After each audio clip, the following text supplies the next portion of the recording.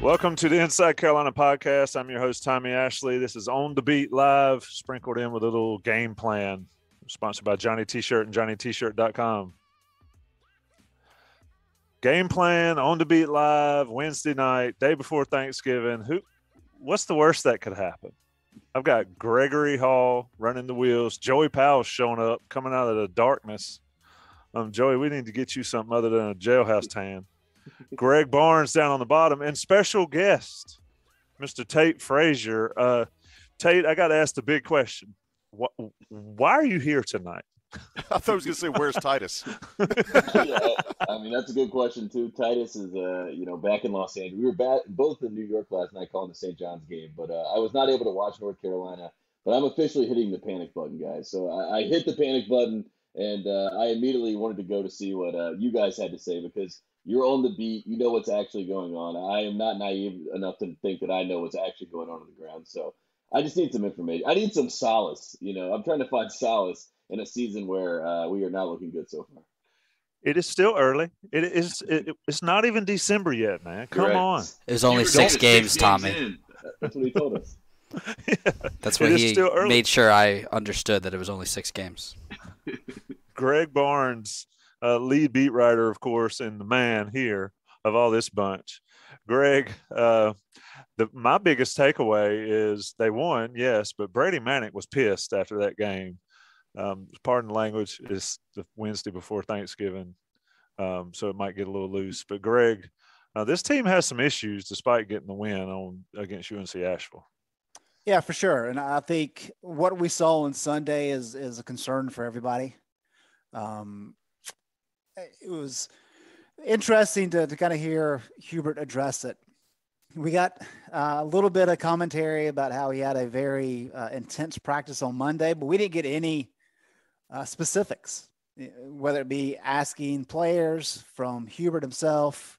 Adam Lucas at Go Hills wrote a column on it. And really about the only specific detail we got out of it was that Hubert told the managers to turn the music off. So what intense looks like to Hubert Davis, we don't know. And I think that's part of the issue, is that he's spoken in a lot of generalities dating back to when he was hired. But if you go back to when he was hired, one of the things that he always talked about was, North Carolina is going to show up. Well, they didn't show up on Sunday. And I think that has some red flags. And I think a lot of people expected North Carolina to come out gangbusters on Tuesday against Asheville and play intense, play with a lot of energy. And we saw it for, 7, 8, maybe 10 minutes. And then they kind of settled in and went back to what they'd been doing and allowed Asheville to get back in that game. And Asheville is not a good basketball team by any stretch. Not at all. No. And yet here we are, with 10 minutes left in the game, Asheville's within 7 and had the momentum. And they had a couple wide open threes where they could have just shot a decent percentage from long range. That could have been a very competitive game at the end. So yes, we're just 6 games in. Hubert's exactly right about that. But there are a lot of issues. And I think the most concerning, as you mentioned, Tommy, Brady was fired up, and it was very much like, we've got to come together as a team. Then Hubert said that he's really going to take the next week to really work with the team off the court, which screams chemistry and team unity. And all of that stuff right there is far more important than any of the schematic stuff. So as you were talking, Greg, Sherelle McMillan, I would say came in from the cold, but looks to be out in the cold on the porch in the office. Sherelle, Tate Frazier's here because he wants to hear what Sherelle McMillan has to say about Carolina's struggles. Granted, just 6 games in. What have you seen so far, specifically in the last 3? So I'm sick, so I apologize. And then y'all got me sitting out in the cold and asked Buck for hazard pay. No, man, my biggest thing is, like, where's the joy? Where's the fun? It looks our guy Mike Tate knows him. Mike Hardison was like, it looks transactional. And that's what you see on the court. I don't see a lot of, hey, this is a game we all grew up loving, out there on the court. It looks taxing. It looks like their feet are kind of stuck in the mud. So that's my question. Like, are you having fun? And if not, why? And then the other thing is like Hubert Davis's entire platform is built on, hey, this place is special. You should come out with your hair on fire, playing great defense and just going all crazy because you get to wear that North Carolina jersey. And right now, that is not coming out at all. And I don't think it's necessarily a Hubert thing because these issues predate him. I mean, this is something that has been talked about for the last couple of years. It's kind of like Roy Williams just confounded that he had to teach effort or coach effort. So I don't know what it is, but Hubert, I think it's easy to be like, oh, it's a new coach, 6 games and he's struggling, which, maybe he is. We can't really tell. But what we can tell is that some of the things that has plagued this program and this particular team and some of these guys is still there. And it's been there for 3 years now. That's what's interesting to me. And we talk about in football a lot about a cultural issue, and new coaches have to set a new culture. But you're right, Sherelle. And here's what I want to do. I'm going to go to Joey, and then I'm going to go to Gregory, and then I want to get the 30,000-foot view from you, Tate. But Carolina has had these issues for 2 or 3 years. It's nothing new.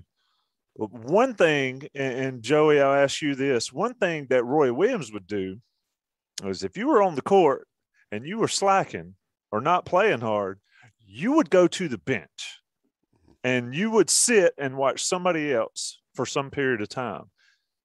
Hubert Davis hadn't done that. I mean, he's playing, what did we say last week, Greg? There's 7 guys that are playing 20-plus minutes, and nobody else is playing more than 10? Yeah. Joey, you were there in person last night, along with tens of your best friends, it appeared, in the Smith Center. What'd you see from a up-close perspective that maybe television or even from press row couldn't see? Yeah, so I want to give a shout-out to Brian Evans in the YouTube chat. I mean, he said the same thing I've said in a couple of Coast to Coast podcasts earlier this year with Sherelle and Sean, that if this team can ever be greater than the sum of its parts, look out. Right now, I don't even know that the sum of its parts are decent. And to your point about the rotation, I don't know whether Hubert Davis just doesn't feel like he has the standing to bench guys. I don't know whether it's promises that were made to guys who came into the program. I don't know whether it's just different attitudes can't tolerate being benched. It's probably a combination of all of these, but I absolutely think that it's painful to watch. I love the comment that Sherelle made about it being transactional. Like, I'm sitting there watching last night, and it reminds me of, if you guys remember, anytime you were in a group project in undergrad where you got stuck with a bunch of randoms to do this, semester weighted grade project with people that, you're in a class with, but otherwise you probably don't have a ton in common with. That's what it looks like. It looks like everybody's got to put this project together. Like, all right, let's go play this 40 minutes. And I'm not going to do the full, message board analysis guy that says, well, they don't look happy or he frowns too much. But I mean, even watching these guys in warmups, they don't look like they're, I don't know, and they don't have to be chummy. They don't have to be friends, but they just don't look like they want to be there. And it's hard, I think, for a lot of Carolina fans, at least it's hard for me as an observer, to see that and not say, what the hell is going on? So to your point, I don't know how Hubert Davis can fix it. I mean, when you talk about turning off the music in practice, like the 80s wrestling fan in me pictures Ravishing Rick Rude coming out saying, cut the music, and then him gyrating in front of the camera. I don't think Hubert Davis did something like that, but I absolutely don't know what turning the music off is going to do to make these guys enjoy basketball anymore. And maybe that's the tease that you guys gave, Greg, about he's going to spend some more time with these guys this week. Maybe that's what he's talking about, trying to get them to be more enjoyable. But it just look, all 8 of the guys that play right now look like they're absolutely like one step away from having a root canal. And it's hard to understand. And I don't know how fans can be expected to get behind that when the guys don't look like they're having any fun. Yeah, and Joey, I'll add this. The preseason tournament or the early season tournament this year was short. It was just the weekend. But this is the time period over however many years where Roy Williams used this period as a time for the guys to kind of gel and get together. And they would spend an extra day or two, whether it be in Maui or Vegas or wherever. and just kind of you screw around, just be kids. And coming out of that, you typically got some pretty good feelings about, hey, you know what, we have a better understanding of each other. We had a good time. If you go back to when Will Graves played on the team and they went to the Bahamas, he talked about jumping off some of the slides at the Atlantis and how it made him really like love the guys. And it was like a really cheesy comment, but you got it. And granted, we haven't been able to sit down with the guys in a face-to-face situation, but we have just not gotten any of those vibes whatsoever. And watching last night, right, I wrote about this after the game, 18-3 against Loyola. Then you outscore them by 1 the rest of the game. And that was the first 5 minutes they were up 18-3. Yesterday, 14 minutes in the game, you're up 35-15. You let Asheville go on a 23-10 run, and then you get outscored by 1 point the remainder 25 minutes of the game, right? So it's not like it's a battle like it's Brown, like it was against Brown the whole 40 minutes, right? They're better than these teams, and then they're just like, all right, we're better than these teams, and then they just stop playing. They didn't necessarily always stop playing on defense last night. Yes, they left up some open shooters, but you could tell there was a little bit more wheels turning on the defensive side of the ball than maybe, say, against Tennessee. But, I mean, Brady said it, right? Offense wasn't there. There was a lot of stagnant movement, but it's not like there was stagnant movement for the full 40 minutes. I looked over, Greg, to you last night, and it was just like, all right, they're moving off ball a lot more. They're actually running the offense that they ran against Purdue when we talked about, man, this team has a lot of fight. And that was 5 days. That was 3 days before they played Asheville last night. So maybe it was a lull. We don't really know. But I mean, that's just what I saw as far as, look, you're beating a team by 20 in the first 15 minutes of a game. That's exactly what you should be doing. Why did you get outscored by 1 the rest of the way? It just doesn't add up, and it doesn't make sense based on the talent that everyone knows is on this team. And Brady said the 4 McDonald's All-Americans comment last night.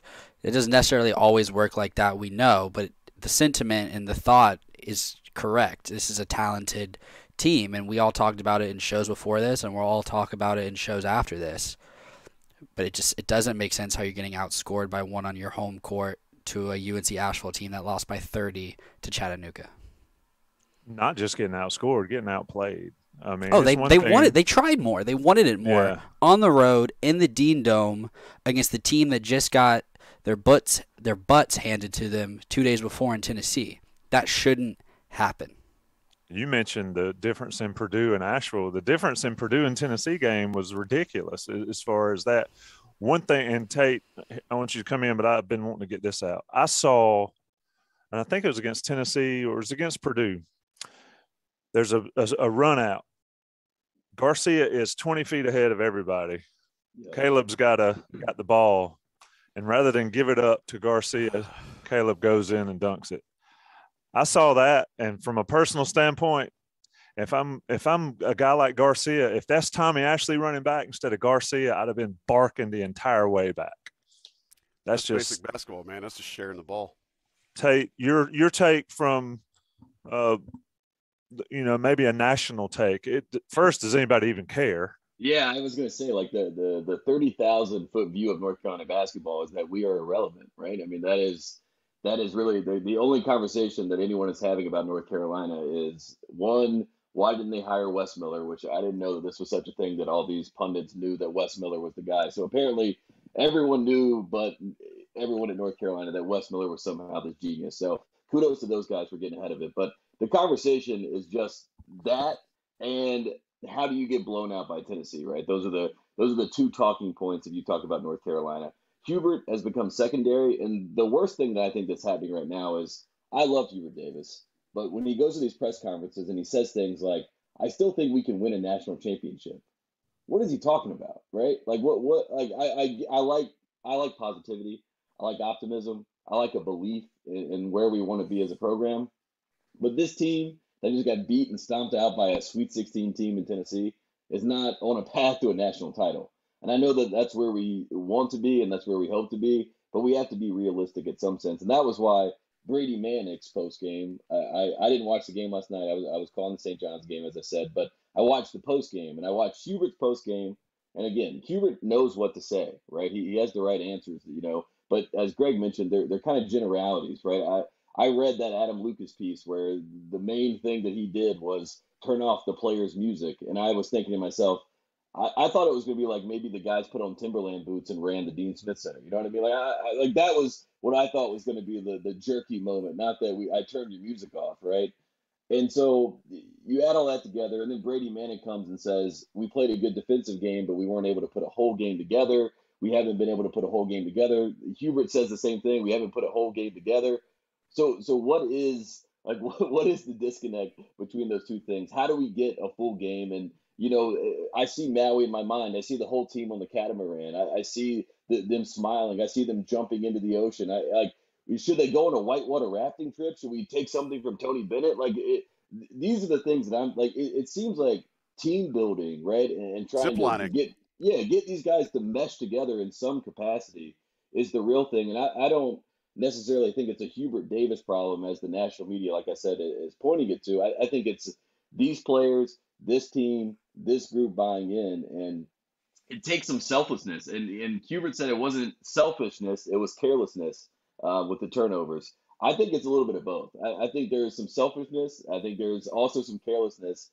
And at the end of the day, it's not Carolina basketball. And I think, if you've watched Carolina basketball like we all have for so many years, when Dawson Garcia is up ahead and has a runaway dunk, you make that pass. And then he dunks it, and then he looks at Caleb and points the passer. And we all go, hey, that's Carolina basketball. That's what I expect. But right now, we are not playing that way, to say the least. You mentioned the carelessness. There was the one turnover that Caleb had, and Asheville had just forced a turnover in the full court press. Caleb got the ball and then just let go of the ball, and it went right into the hands of the Asheville player. I don't think Asheville ended up scoring off of it, but it was still, you had the ball, you caught it off the inbounds, they had just forced a turnover, and you're just kind of letting go of the ball, trying to pass it to your guy, and that it just fell in the Asheville player's lap. It didn't make any sense to me. So a couple things. I think the COVID situation has a ton to do with guys being able to bond. And because for 2 years, these guys hadn't. I think that's a good point. Yeah. I don't think and correct me if I'm wrong, but last year they played games together, but they did not hang out together, and except when it was on video, that one instance when they were all partying and having fun. But that's a national thing. That's probably an every team thing, but every team's not having the issues Carolina has. So therefore, that's not the only issue. And then I also think having 3 new guys. But Sherelle, the question I want to ask you about it, and Greg, I want your thoughts on this as well, is we talked in the preseason about having a leader on the court. And Sherelle, if I recall, you said, and correct me if I'm wrong, something to the effect that maybe they don't need one. Maybe Hubert for the first couple of years could be that guy. And I love you, but I didn't really agree with that then. And I definitely don't agree with it now. I think the leader should be somebody like Brady Manick, but I don't know how that would fly given that he's been there for 3 months. So what saith you, Sherelle, about all of that, the lack of cohesion, but also the lack of leadership that it appears that it's not coming from the players? Well, I think teams are a reflection of their head coach, and their head coach has said that everybody on the team is a leader. He said that multiple times when I think it was Gregory asked him, and that was the response. So I think you're hearing from him that necessarily, they don't need an individual leader. So I think that message is filtered down, and they feel like they can, kind of lead by committee, I guess. So that's where that's at. And I still don't think you need a traditional leader, so to speak. My mind won't change on that. It hasn't changed on that. I think the issues that they're having right now are a combination of a new coach, a new system, 3 new guys who are trying to integrate, and then everybody has their individual desires and dreams. And it is a tough pill to try to mix all that together and make it form a cohesive unit. We talked about this a ton on, throughout the season, that Hubert Davis's biggest challenge, I think, this year wasn't going to be X's and O's, although the defense has proven maybe otherwise, but it was going to be chemistry. How do you handle it when a parent calls? How do you handle it when a guy says, I'm not getting enough shots, or I want to be more involved? Or how do you handle it when someone complains about their minutes. That's the kind of stuff that is really behind the scenes, and I think difficult for people who haven't sat in the head coach's chair before to really deal with. So I think that's what's going on now. Not necessarily that guys are calling and complaining and that they don't like Hubert Davis or anything like that. Mostly that he's having to deal with everything, with all that mixed together. And then there's the finality of it too. Again, this team is going to look so much different next year because guys have, again, hopes and aspirations of what they want to do in the future. So I think when you mix all that together, there can be some chemistry issues. Now, it can be solved. Again, we are in game 6, and I don't want to pile on any one particular player. It can change, but it's going to take the entire team working together to change it. Yeah, I think we have a. Oh, no, go ahead. Go ahead. No, I was going to say, I just you talking about like all these guys that are going to be leaving soon. I talked to an NBA scout who was there at Hall of Fame weekend, and he told me that Carolina had one NBA player on their team. Yeah, and the thing is, so where are these guys going? That's that's you have to ask them, I guess, Tate. Okay. But I hear you. We have a weekly scoop that'll be probably next week, and I asked someone a similar question who works in the NBA front office, and he was like, none. He was like, maybe a G League contract or two, at this point. And I was like, really? He was like, yeah, I would say none. So I get that, but the mindset of those guys is, okay, this is my year.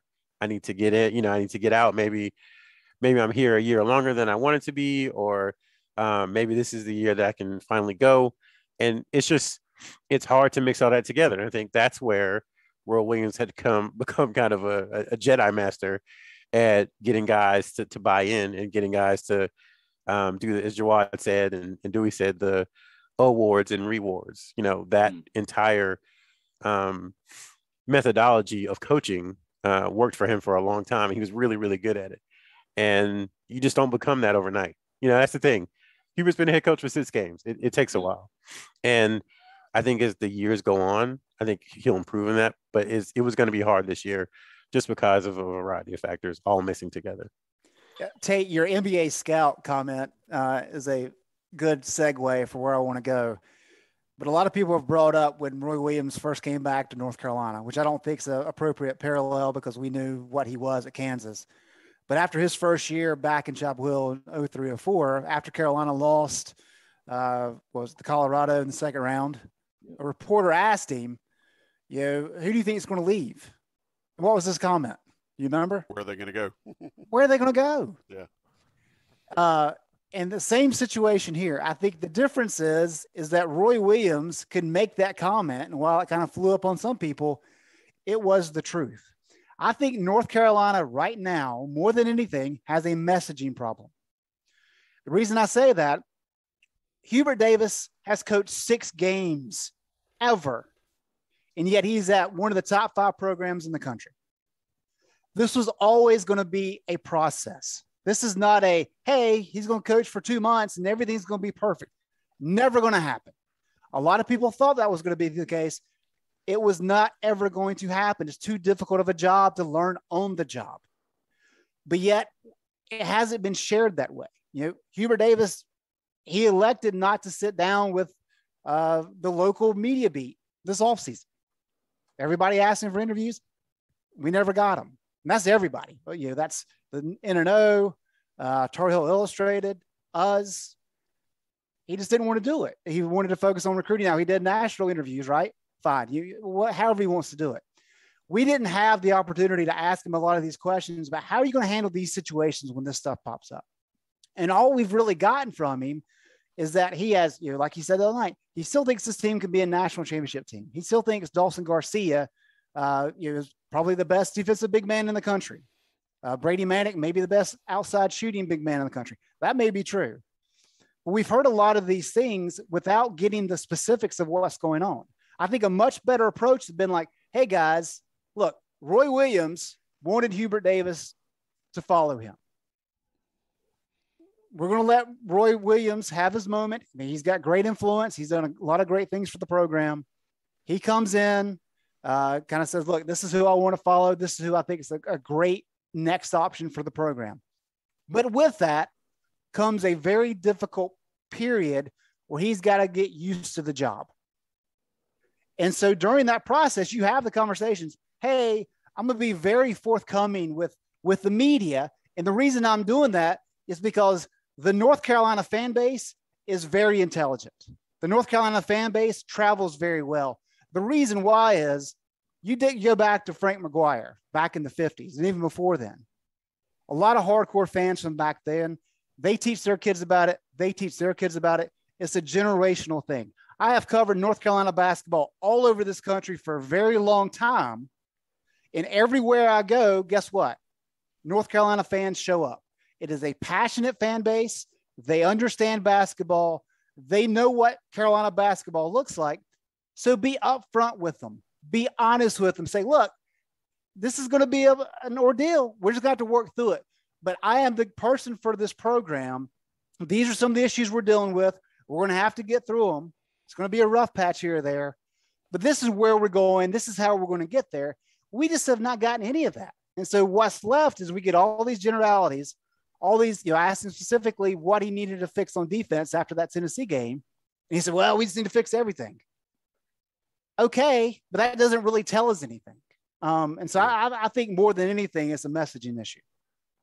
My God, look, he's enraged, Greg Barnes. I mean, that was as fired up as I've ever seen Greg in my entire life. And I'm ready to pass the hat and sing amen in the background. Happy Thanksgiving, everybody. And he's not lying. I mean, we're thankful for we'll have positivity pod in a little bit. Why, Joey? I want you to chime in here, but why does Carolina, with a world-renowned journalism school right there in Chapel Hill, have such a bad problem with messaging? I don't get it. Go ahead, Joey. So, no, I appreciate that, and I kind of want to follow Greg a little bit from a sense. You better bring it because Greg brought it. Oh no, I'm absolutely not going.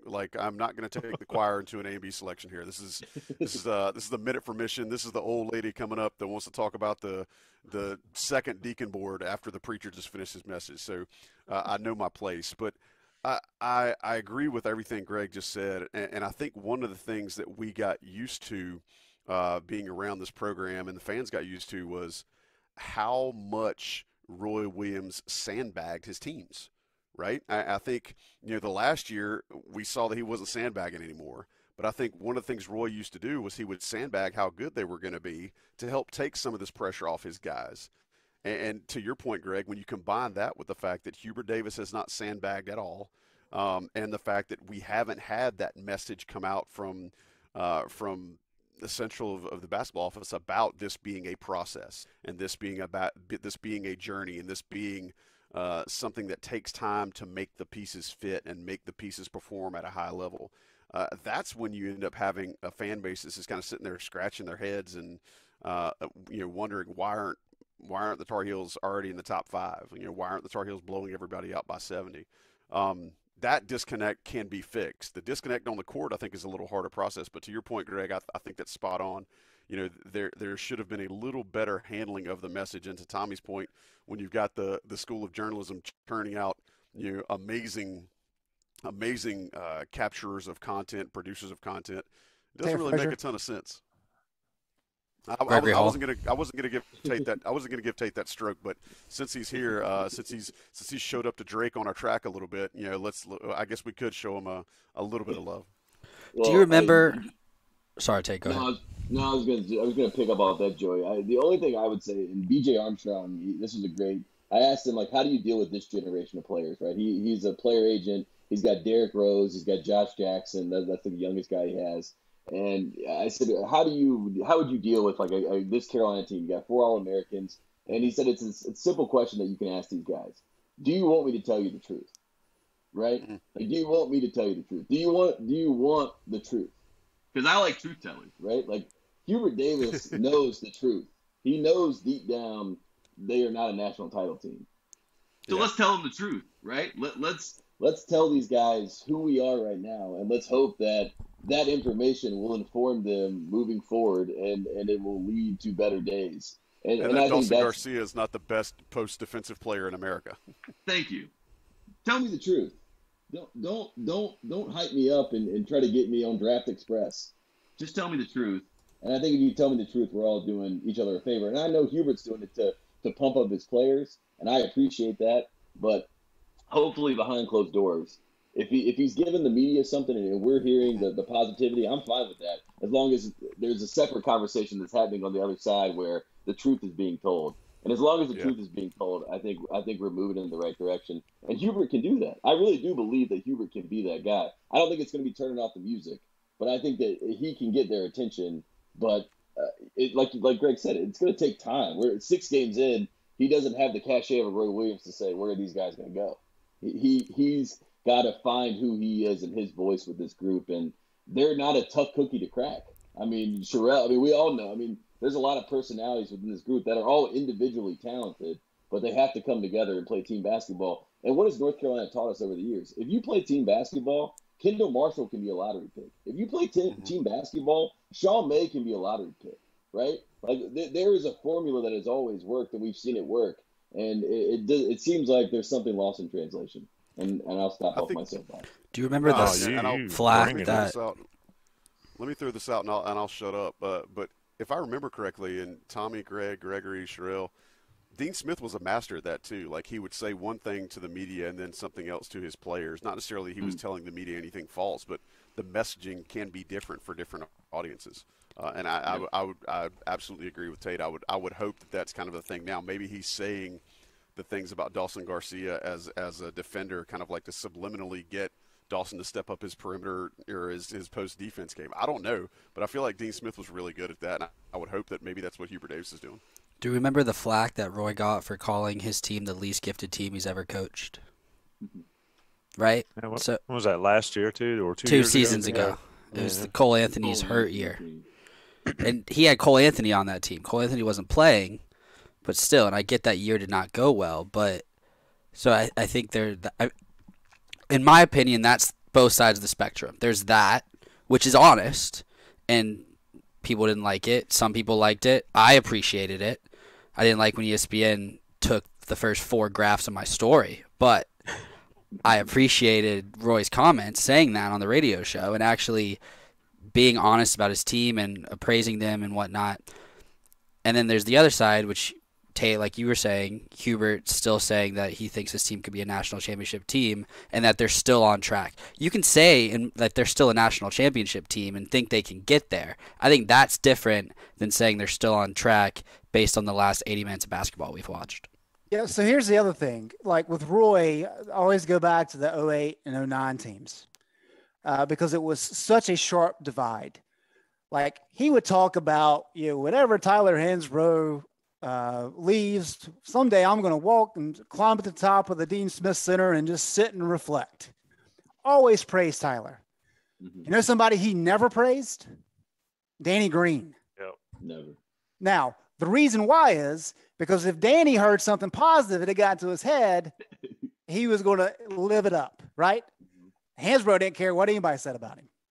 In the same way, Marcus Page. There's a very select few individuals that Roy would overtly praise. Kendall Marshall, Marcus Page, Joel Berry to an extent, Hansbrough. But most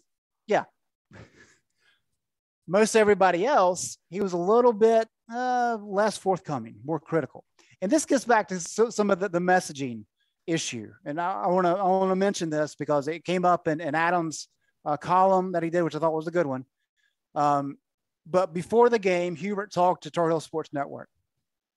And it's one thing to say Dawson Garcia is the best defensive big in the country. Fine. It doesn't hurt anybody if it's not true. As Tate said, it serves to really pump him up. And if there's any benefit in that, have at it. We all know it. Yeah, whatever. He's going to blow and smoke. But if it helps, it helps. I think you can get in trouble doing it too. And he gave a quote to Jones Angel, and I'm going to read it here. He was asked about how the last 48 hours had gone. This is following the Tennessee game. He said, I'm ready to play tonight. I told the team yesterday at practice, I will never coach another game here at Carolina. I will never coach a team absent of my personality. The energy, the effort, the will, the want to, the response after a game that we played against Purdue the day before, and to come out with a lack of intensity, a toughness, a desire to play for the name on the front of the jersey.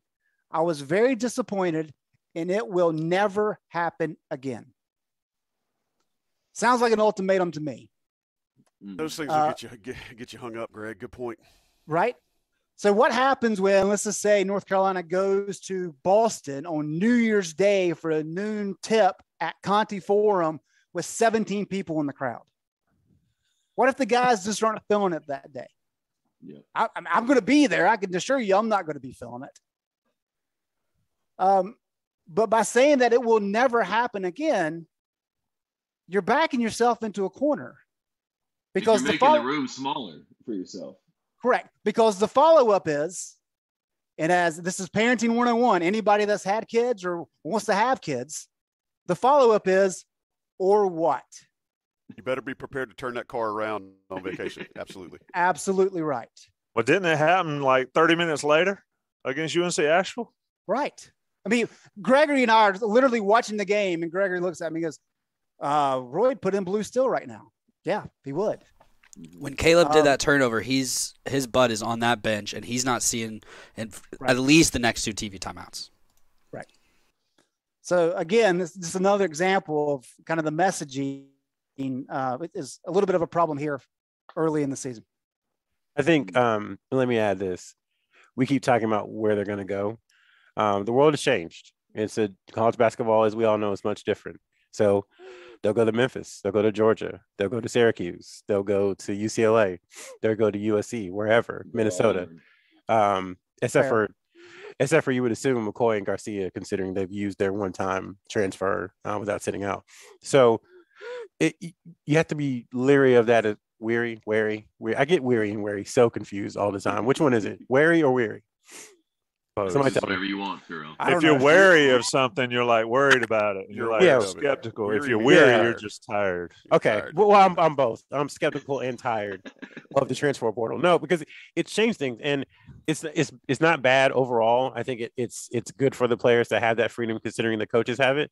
But it does hang over roster management. It hangs over the coaches a ton, because you see it now, and you're like, that guy only played 7 minutes. I wonder if he's thinking about entering the portal. You know, that's the first thought. It's not, okay, well, if he works hard over the summer and becomes a better player, he'll get minutes next year. It's, is he going to leave?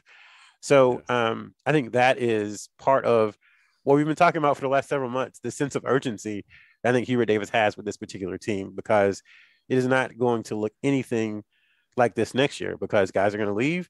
They could transfer. They could, try their pro options, but this is not his team that he's going to build over the next couple of years. I think we'll start seeing that in 2 to 3 years, but this is a kind of a 1-year deal. And I think everybody knows that. You've used the word bridge on Coast to Coast, Sherelle. It's a bridge. I love that word. And I think that's why there's some of this pressure and there's some of this angst, and maybe that's why there's some of this lack of joy, because everybody knows this is the end. Well, Sherelle, let me ask you this in that regard.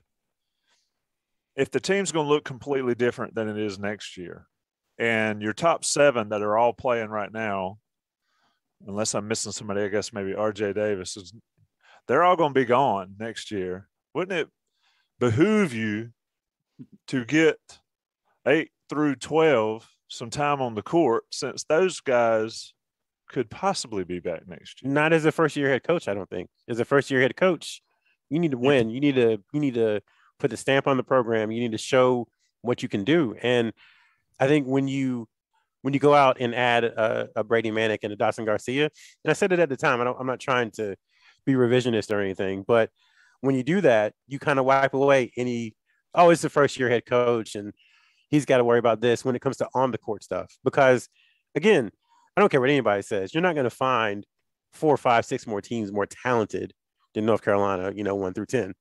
I believe that, and nobody's going to change my mind on that.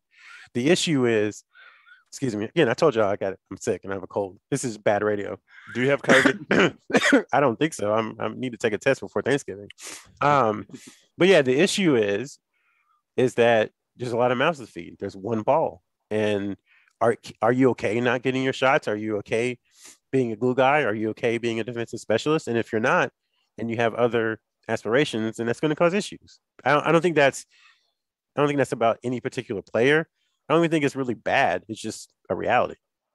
I think I said something in the podcast about how Hubert was there was pressure on Hubert to win now and win immediately. Because if you look at the roster next year, it's not going to be as talented, regardless of who they bring in. It's just not going to be as talented. It could be more cohesive, and therefore it could be better, but it's not going to be more talented. But can't you do? And the PR hit of the transfer portal would be, I mean, let's say, like Gregory's point, right? You and Greg are at the game. Let's say that Hubert pulls our starting point guard, puts him on the bench, and puts in Blue Steel. And then we wake up Wednesday morning and, that person has put his name in the transfer portal. And now that's national news and that's everywhere. And that's the Hubert day. Like that is like what I if we're talking about being truth teller, if Hubert, behind the scenes or anything was like, I'm scared of that fallout. And that's part of his rationale. I would understand that because like Sherelle said, it's a different world that we live in. You've got coaches recruiting players on other teams that play less than 10 minutes, right? So if a guy's playing less than 10 minutes and he's a 4 or 5 star guy, he's got some coach, somebody reaching out to him in some capacity to try to talk to him, to give him more opportunity. So that fear is always on the other side of coaching decisions. And that, I think, is the biggest difference in what college basketball is. And also, these coaches aren't afraid. Like John Calipari was recruiting the Illinois coaching staff and the Iowa's team in the tournament. I mean, you know what I mean? Like, when have we ever seen this? I mean, and that's kind of the world that we're in. And so I understand that fear from Hubert's side.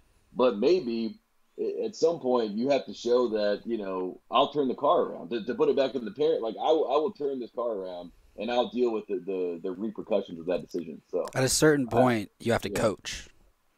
Like if something's not working and the same thing is happening over and over again, like the turnovers, then either if you're not going to bench, then call a timeout and talk to your team, right? Or bench, talk to the player on the sideline, and then get him right back in the game, right? That's where I'm at as far as at a certain point, something needs to happen other than just letting players make the same mistakes or not playing more guys. Something it can't be, if that fear is real and if that's the case, at a certain point though, you just have to coach because you can't tell me that putting in Dontrez Styles and DeMarco Dunn last night for more minutes would give you a worse result than what happened. You can't tell me that. How many kids, like the top 100, want to go to Charlottesville, Virginia, and work on defense for 90% of every practice under Tony Bennett? 0. Can't be many, right? So what he has to do is he has to say, this is how my program is going to be built. This is what matters to me. And then go recruit to that level. Now, in the meantime, if that means you've got to run guys off, so be it. It goes back to the messaging thing. You just tell the fans, look, we are doing this. We're building this program this way.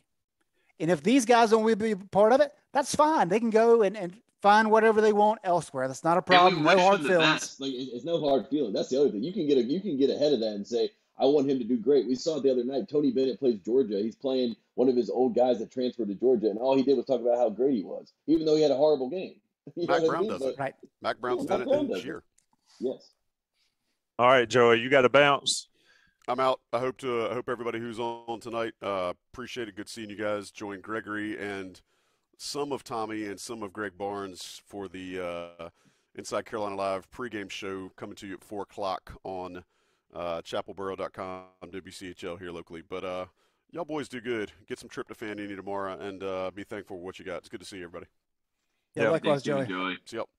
Later, Joey. All right. So while Joey dips out, let's answer some of these questions. And this is On the Beat live game plan podcast coming up in a minute. If we can get Jason Staples in here, Tate Frazier, Greg Barnes, Sherelle McMillan, a wounded Sherelle McMillan. You play hurt. I mean, you just play through it. And Sherelle's doing that. Yeah, right. So I guess we're all Scottie Pippen, and Rail's ruining the league and destroying this podcast, being sick and scoring 45. Gregory Hall is running the wheels. Let's talk about these questions. Let's go here. Greg, let me ask you a question. Why not play the 2 freshmen when it's not that big a drop-off in talent? I mean, we've kind of hit on it, and I tend to agree with it. It's just not Roy Williams basketball anymore. Carolina fans need to realize that and get over it. But still, You Yeah, can't go 7 deep all year and expect something catastrophic not to happen. Well, we talked to Hubert. I asked him about his rotations before the trip to Connecticut. And he was up front saying, I want to play more guys. I want to play Anthony Harris more minutes. And Anthony Harris has played a little bit more. And I think if you look at the minute distribution against Asheville, there was a little bit better separation. You did see, I think there were 7 guys in double-digit minutes, maybe 8 guys. It wasn't a drastic change, but it was a little bit of a expanded roster. Hubert says he wants to do it. The issue is North Carolina had really 7 cupcakes in the non-conference schedule. They've already played 4 of them. So you're kind of running out of time if you want to use those opportunities. But he is on record as saying that he wants to use his bench a little bit more. It just really hasn't happened quite yet. So it sounds kind of like Mac Brown, right? Mac says we want to get these guys times, but we're just not getting times in. Sherelle, the question was, why not play the freshmen? Why not get them some minutes? And we've kind of gone over it. We've talked about the leader. Somebody asked, why is Brady Manick not starting? I'm not sure I understand that one, or maybe I do. Well, he said that he thinks Garcia is a really good defensive big, and it probably is nothing more than that, honestly. Judging from when Baycott goes out, and even when Baycott's out there, I would probably strongly disagree, at least currently, with that assessment. Anyway, Tate, let me ask you this question. UNC has shot 128 threes this year. They're shooting 41.4% as a team. Opponents are shooting 33%, but have shot more. Why doesn't Carolina shoot more threes? I'm gonna say this. I mean, this might be controversial. I like that we have the driving lanes. I like that we have the spacing. I appreciate that was Hubert's calling card, right? We're gonna space the floor. We're gonna have Brady Manick and Dawson and these guys shoot threes. But it's one thing if those threes.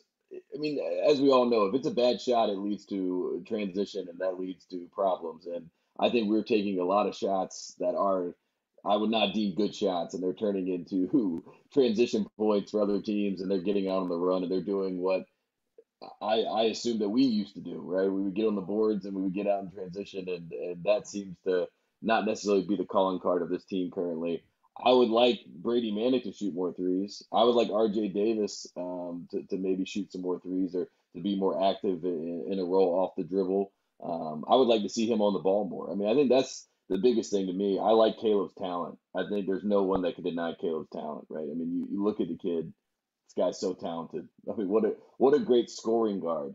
But Carolina needs a point guard. We need someone to take on the shoulder of that responsibility. And maybe Caleb is that guy. I hope he can be.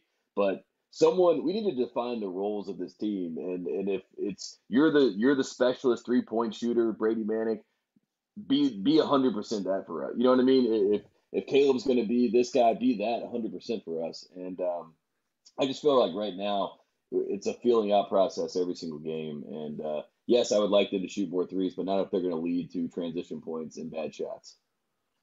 So I have a question for the panel. 6 games in an exhibition, what do you think of the new style? I think a lot of people said, well, UNC needs to modernize, and 2 bigs is the wrong approach. What do we think about what we've seen through 6 games, just aesthetically?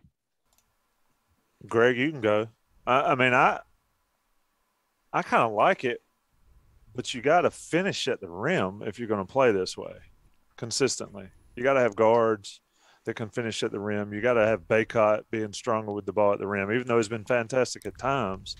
He let those guys from Asheville wipe him out more than once. I mean, I just think it's still a work in progress.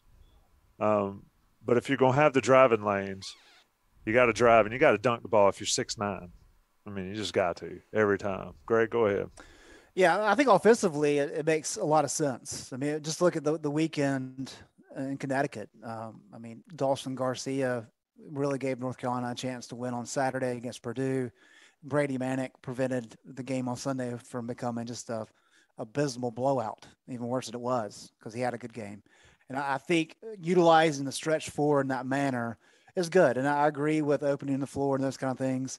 Baycott, when they make an emphasis to get him the ball on the block consistently, he's shown that he can be really good. And granted, Purdue's got 2 elite bigs. Not many teams are like that. Defensively, however, I think that's kind of where the problem is because I know we saw a little bit of a change against Asheville, but the whole idea of not helping off as much so that you don't give up the open 3-point shot.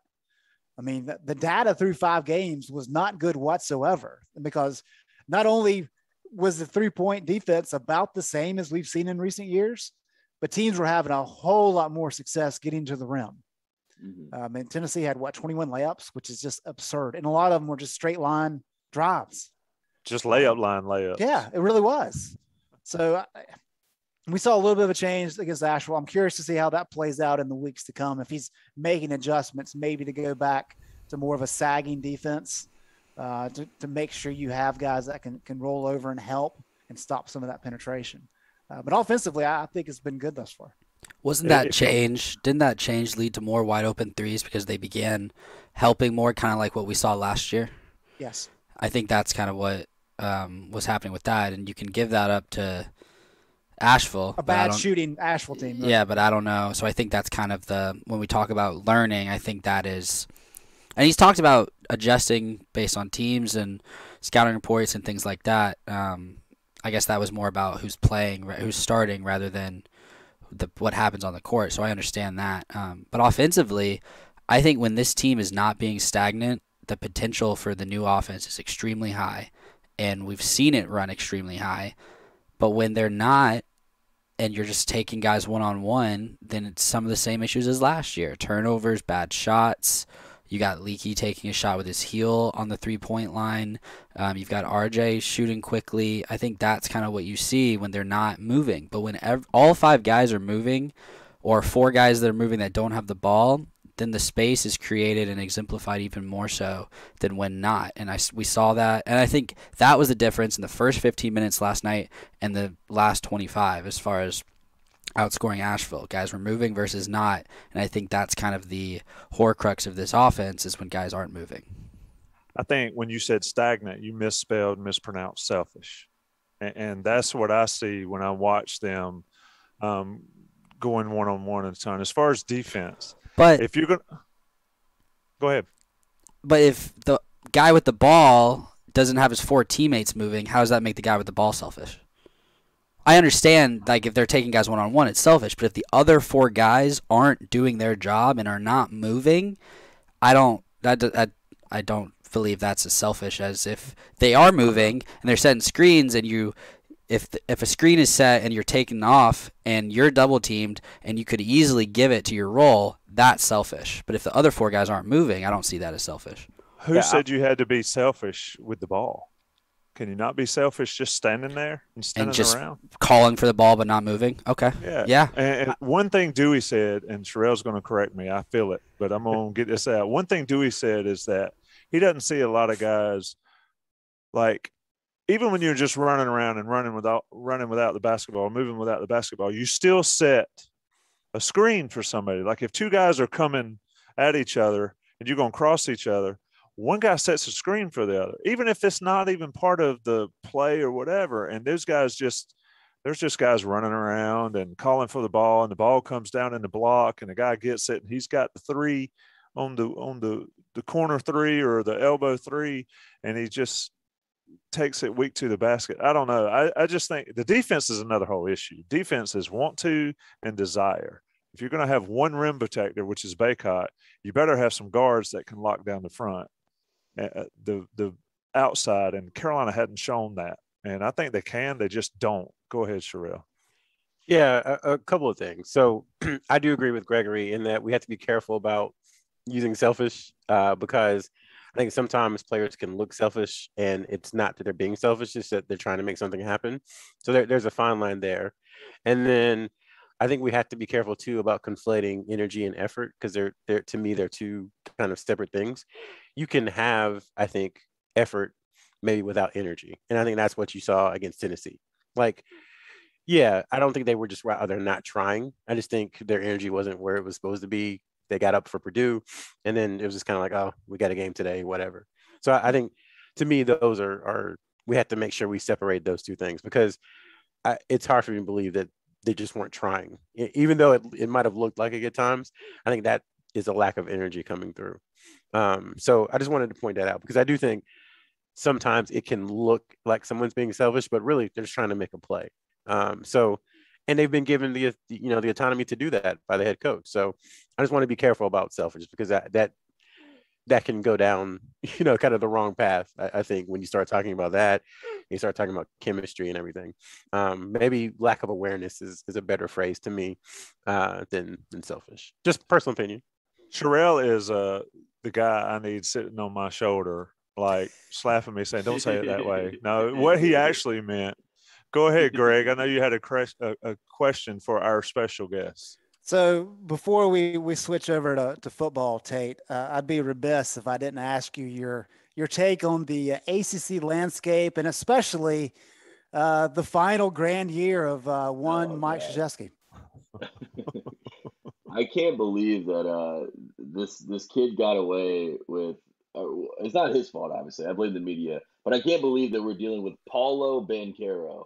And I had every draft guy call him Paolo Banchero to me for a year, and now they're calling him Paulo Banchero. So that is like that's thrown me for a loop. It's hard for me even to stay on the straight and narrow with Coach K's farewell tour, because I'm so upset that the number 1, number 2 pick, whatever you want to call it, has seemingly changed. It's a very Trayvon DeVal situation where I don't even know what his name is anymore.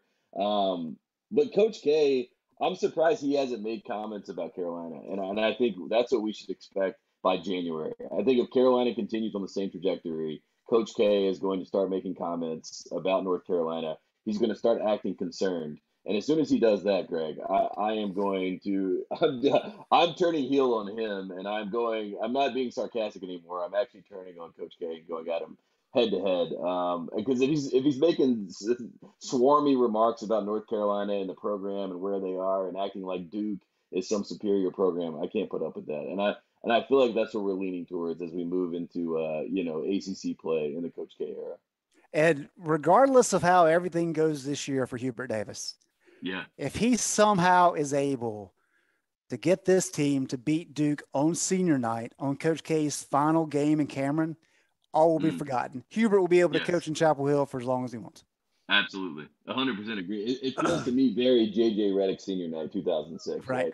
Like when Tyler Hansbrough hit that 3 in Cameron, I think it was to give us a 13-point lead. It was like a top of the key 3. It was like 80-67 or something like that. He hit that 3, and it was like the roof went off the play. I mean, obviously it was silent in Cameron, but my whole family, we're just going crazy. I feel like that could be that game for Hubert where everyone is on board, and we finally get some joy. We need some joy. He deserves some joy. And I don't want to be the part like the national guys that are saying, oh, Wes Miller or it's Hubert's fault. I'm not putting this all square on Hubert, but what we've discussed tonight, I think, is the real conversation, which is like messaging, like how do we address these things on the fly, and how do we get back to playing Carolina basketball? Because I love watching Carolina basketball, and I know this team has the talent to play it. I just want to see it. So what I've told a lot of people over the last 8 months, they're like, well, yeah, Hubert just doesn't have any experience.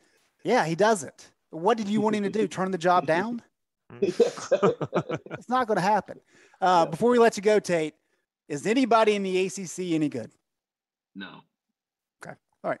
Greg, I would honestly love to hear, like, once you start going to these places and seeing these teams. I mean, I try to talk myself. I think Virginia Tech's my favorite team of all the ACC teams. I think they're the toughest team.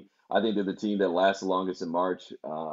I think Duke is a house of cards. I think Duke could easily collapse if something goes. It almost already did, as we all know. Coach K's grandson.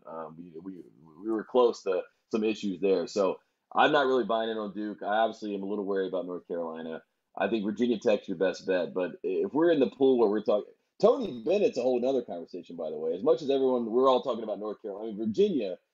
Their culture, and they're having a lot of conversations up there right now about their team. So there's no one in the ACC I feel really surefire about. But Mike Young, I mean, what he did at Wofford and what he's been able to do at Virginia Tech, especially early in the season with some of these upsets, I like them, and they're the toughest team I think in the ACC. He's got a lot of guys that can handle the ball, plays that spread out style, and a lot of veteran guys, which helps too. And Storm Murphy's back for anyone that didn't realize that he still plays college basketball. So he's like 37 years old. Didn't he hit a bunch of threes against Carolina and Woolen Gym? I mean, good gracious. I mean, KJ Smith was the starting point guard. I know. I mean, I know it's Carmichael, folks. I mean, I'm just making he's an old man reference. Tate, man, it's been awesome that you joined us. We're going to switch over to football and lament that as well. Hey, anytime you want to get in on one of these basketball pods, you let us know. Hit us up, and you can certainly join us. I appreciate it. Tate, what's your game prediction for Friday? Oh my God, I'm terrified of that game. This is a stay away game for me. I mean, you guys know all signs point to this is not going to be a fun day to be a North Carolina football fan. But I do like that they have all the pressure on this. This is a very situation where I would assume if you told me at the start of the year Carolina would have the title game on the other side and State would ruin it for us. So maybe we get to play spoiler for once and ruin NC State's Thanksgiving. So let's hope for that on Friday. Good deal, my man. Appreciate it. Perfect. Thanks, Tate. Appreciate y'all. Bye, Tate.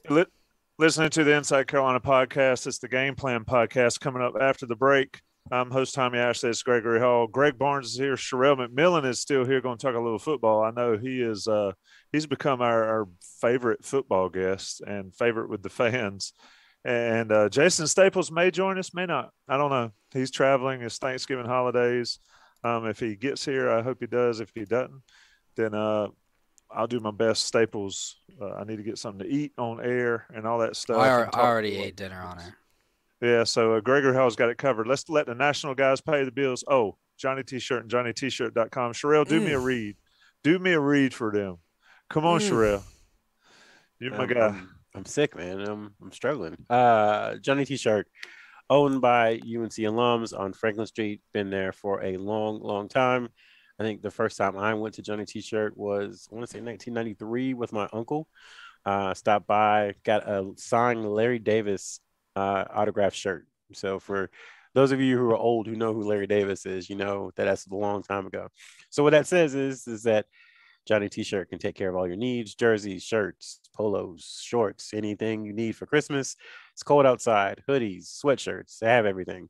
IC members can save 10% off their everyday order with the code found on the premium message board. So support the people that support Inside Carolina and go to Johnny T-shirt, JohnnyT-shirt.com. Good deal. National guys are going to pay the bills for the audio version. We'll be right back on the beat and Game Plan live with InsideCarolina.com. All right, folks, welcome back. On the Beat Live is now over. This is Game Plan Game Plan Live. Carolina and NC State at 7:30 in Carter Finley Stadium on what I expect to be an absolutely insane night in Raleigh. Greg, I really can't imagine a situation where this game will be even more, where this game has been as crazy and will be as crazy as what we could see in Raleigh, given the stakes. NC State, of course, still in the Atlantic hunt.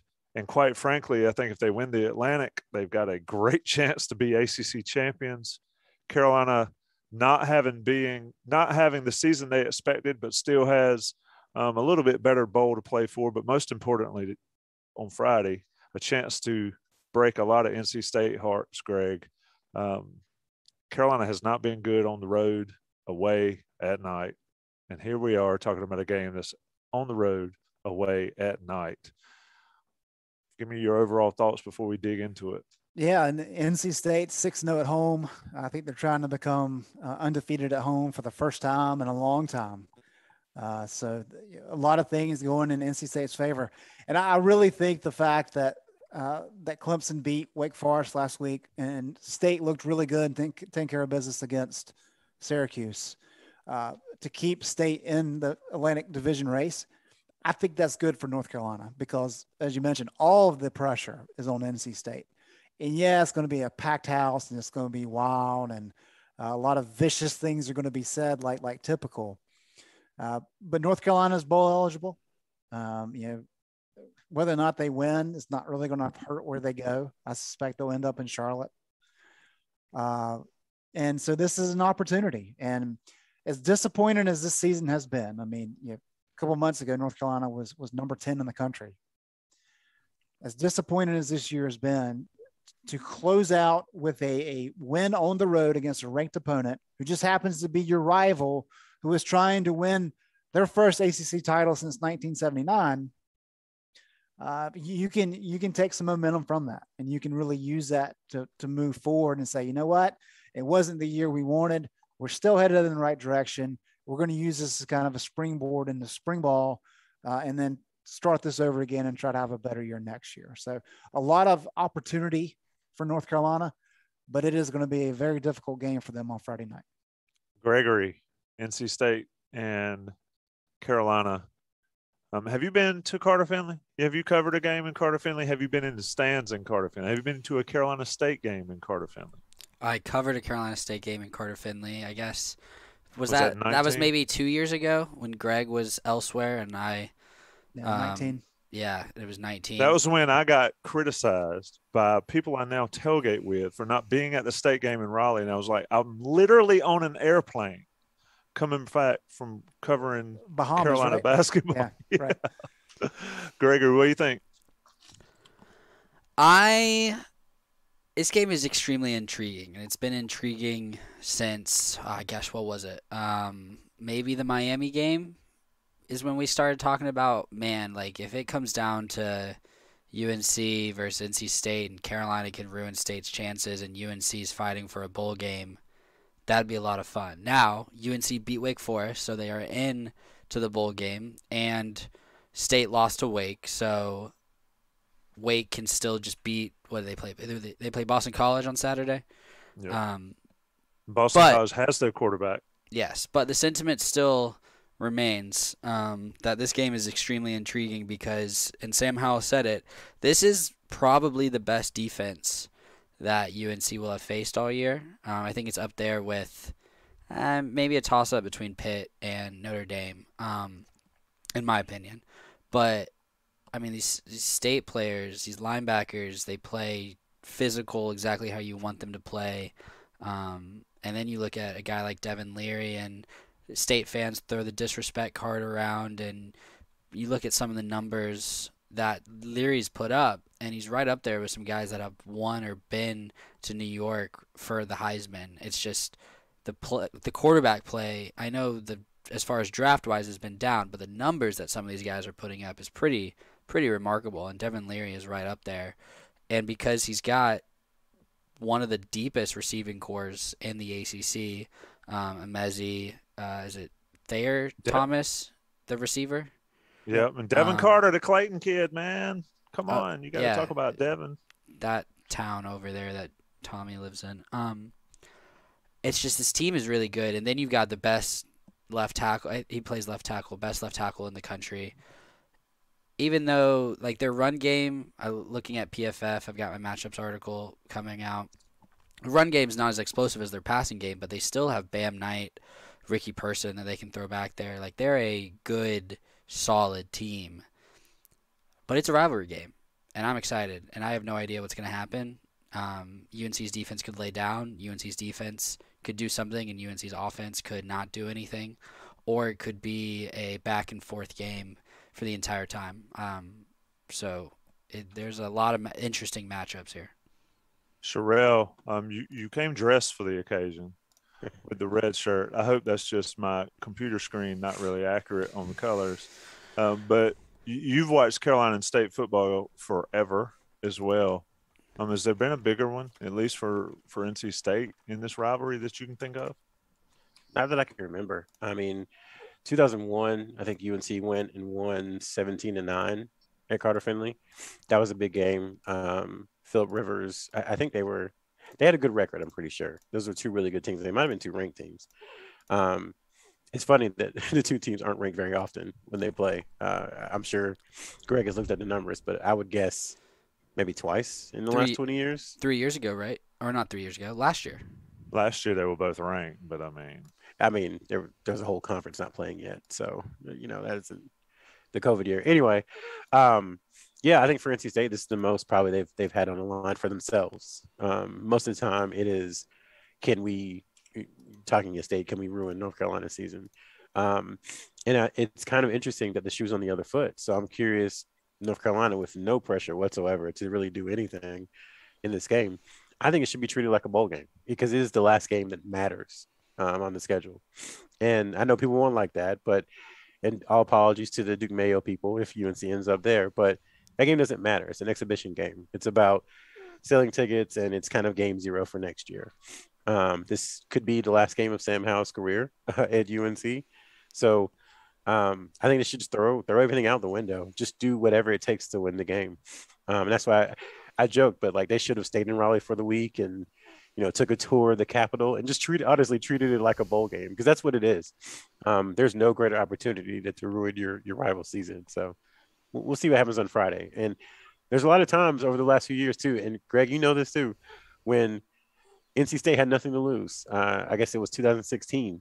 They came into Chapel Hill and just destroyed them. Carolina was the better team. They had a better record. They still had an opportunity to go to a higher level bowl game and just got destroyed by a team who was not as good as them. So Carolina has a hope they can do that on Friday. Yeah, and I think that 2016 game, Virginia Tech played at the same time. I think both of those were 12 o'clock games. If Virginia Tech had lost to Virginia, Carolina had beaten State, Carolina could have still won the Coastal. So kind of an inverse of what's going on here. Rel mentioned the 0-1 game, Tommy. And so I'm gonna go into story time here. 20-year anniversary. So my brother, unfortunately, is a diehard Pac fan, has been forever. Went to school there. He's much older than I am. Had a birthday recently. Happy birthday, Wes. But he invited me to go to that 0-1 game with his wife. And I think our other brother's wife came up with them because they're coming up from the Charlotte area. And I went to the game in my brother-in-law's place. And I was probably 25 at the time, and I was feeling it in the Wolfpack Club section. Was quite full of myself throughout that entire game, and was still like that after the game. And so we're tailgating after the game, and I'm just barking at anybody who would listen to me. So I'm sitting there watching the game. I'll never forget it. Sitting in a camp chair, and somebody had set up a TV on the back of their pickup truck, and I'm watching it. And over to my left is my brother and some of his friends. And I yell at my brother to throw me a beer. So I've got a plate in my lap with pulled barbecue and beans and coleslaw and everything. And so my brother, sure enough, picks up a can of beer, and just chucks it at me. And it hit, great throw, nails me right on the plate. And that food just goes everywhere. And I'd had a beer or two. And I was just done. And he was done with me. And we both charged at each other. And for the next probably 15 minutes, we are rolling around in the NC State parking lot with a crowd around us fighting. His wife had driven all the way up from the Charlotte area, from Gastonia. And she got to the point she was so furious with us because we were rolling around in the dirt and fighting that she got in the car and left.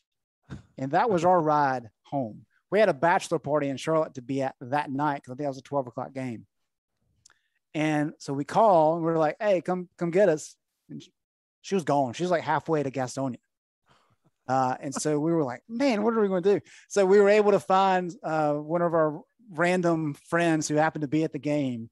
And he gave us a ride to Charlotte, and we were just in time for the bachelor party. So that was 20 years ago for this rivalry matchup. So you need to come hang out in the parking lot with us in Raleigh on Friday. And Greg, that was my first game at Carter Finley. That was the first time I had ever been that day. That they had some good teams with Rivers, so that was a tense afternoon. Greg's a big Phillip Rivers fan. Oh yeah, the dude was good. I mean, give him credit, and he was good in the pros too. I mean, so you can't really. I mean, you can hate on him, but you can't hate on what he was able to accomplish.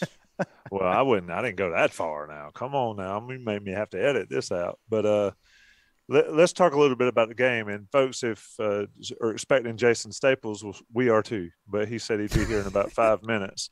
And Jason's been traveling, and we'll get into the nuts and bolts. But Greg, and we can kind of talk about this all the way around, is, for whatever reason, the reputations of these two schools are very different.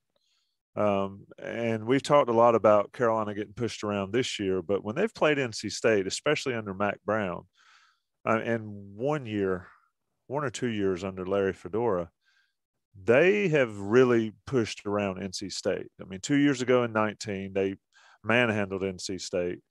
And then last year in Keenan, an empty Keenan, they were able to sort of do the same thing.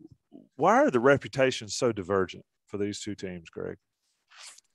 It's a good question, Tommy. And I think it's interesting this week that Dave Doran has really stressed the fact that last year, for example, Devin Leary was out for this game and Bailey Hockman was the starting quarterback. And apparently something similar happened the year before. So his comment was, I'm glad to finally have our starting quarterback to play against North Carolina after not having it the last couple of years. So that kind of speaks to some of the attitude conversation that's going around. But it really is the rushing component of this of football in general is key. But Buck Sanders has really kind of beaten home the fact that if you look at this particular matchup, whoever wins the rushing battle wins the game. And that goes to the physicality aspect of it. And so North Carolina in the last 2 years has had a much better rushing attack. We talk about Javonte Williams and Michael Carter. And so they've been able to dominate up front. And when State had a lot of success with Russell Wilson and Phillip Rivers, those guys were good, but they were able to establish that identity up front. And I think that's really kind of the key component is who can win at the line of scrimmage, because there's just so many physical plays in this type of game that if you can establish a dominance in the trenches, you give yourself a good advantage. And some of these games have been lopsided. I mean, a lot of those Butch Davis games, surprisingly, were lopsided in NC State's favor. A lot of 41-10 games. The last 2 years have been that way for North Carolina. And of course, you look at the last couple of years in MAC 1.0, there's a lot of blowouts there as well in favor of North Carolina. So I really think that's kind of the component that everybody should be looking at is who is able to be most physical up front. Sherelle, I know you got to drop out. Appreciate you sticking with us and doing it on with a little sickness. I'll give you credit for joining us, but before you go, I want to get your breakdown on what will happen Friday night in Raleigh over there in Carter Finley Stadium.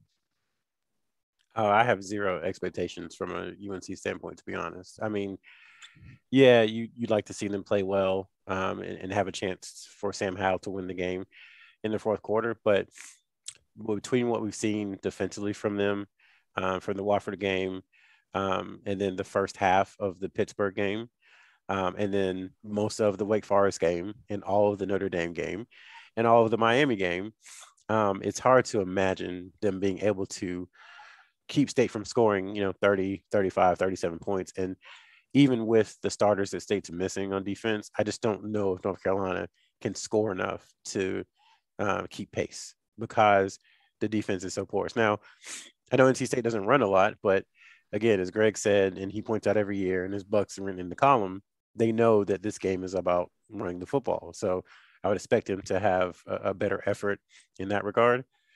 So, I mean, your hope is that Carolina can keep it within 3-7 entering the fourth quarter and then go out and make some magic happen. But I don't see it at this point. So maybe they'll come out and surprise us. But it would be a surprise if they were able to win. Hopefully they do, but it'd be a surprise. All right, my man Sherelle McMillan is going to drop out, and Jason Staples says he's trying to get in. He's got Wi-Fi problems. Sherelle, appreciate it. Yep, thanks, Sherelle. Yep, get well. Happy Thanksgiving. All right, Greg, while we're waiting for Jason and Gregory too, let's talk about the absence of Conley for North Carolina. I was just about to bring that up.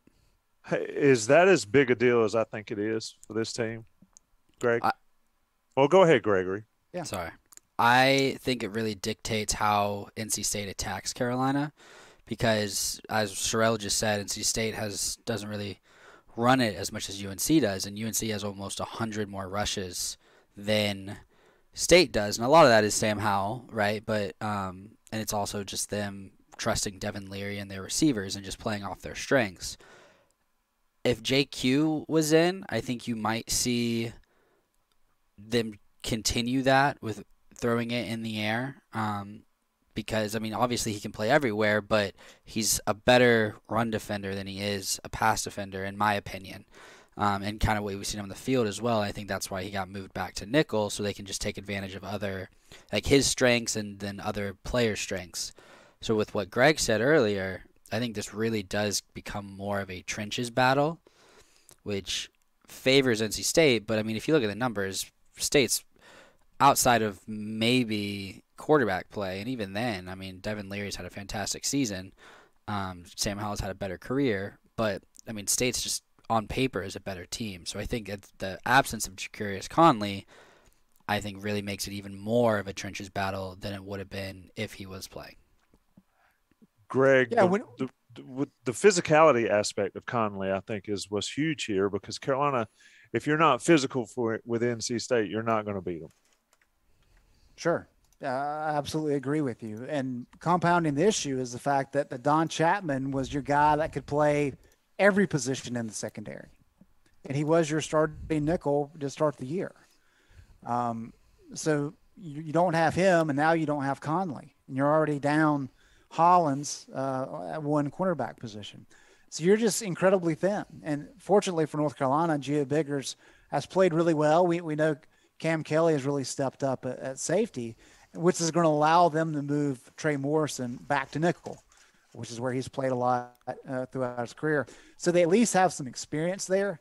But, just look at Trey next to Conley. Completely different. I mean, Conley's basically a linebacker that can run really fast.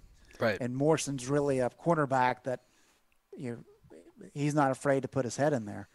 But certainly I think that's a component of it. You also lose the ability to sub in and out. And so in addition to the running component, I think you'll see, Porter Rooks and Thayer Thomas and even Ricky Person. I think Person's got 27 catches on the year. They're not afraid to throw to the running backs. So you'll be able to see those guys in action more probably over the middle, just trying to exploit some of that thin depth that the North Carolina has, especially at nickelback. Yeah, I mean, and this is a game. Mac Brown's talked about it, but this is a game that Jonathan Kim could be an MVP. Keep the ball out of Bam Knight's hands on kickoff returns. He's got one in each of the last 2 weeks. He should have had two, I guess, against Wake Forest. And so you've got that aspect of it. And Bam's a good running back. And I'm surprised watching NC State with those two backs. I'm surprised State hasn't run it a ton more. I agree with you. And I guess they just trust Leary. But I think, and Greg, we mentioned the 2016 game. If my memory serves, and I could be wrong because I mix up these, State just ran it all day in 16. I think it was 16 where they just said they're going to mash Carolina. And it would not surprise me to see them do that on Friday night. But Carolina's going to have to step up and match it. Who is Carolina's defensive stalwart in this game then, Greg, without Conley out there to sort of lead that charge? I mean, is it Miles Murphy? Is it Kamen Rucker? Is it going to be Gimmel? Who has to really step up? I think Cam Kelly could have a huge game. I think if Kelly has an interception, then Carolina wins. Who is it going to be for Carolina on the defensive side? Because Jay Bateman has taken a ton of heat. And if State puts up 40, 45, 50 points in Raleigh on Friday night, I can't even begin to imagine the firestorm that's going to come towards that coaching staff in the Keenan Football Center. NC State ran it 53 times in 2016 , by the way. So for you were right, 259 yards. Yep.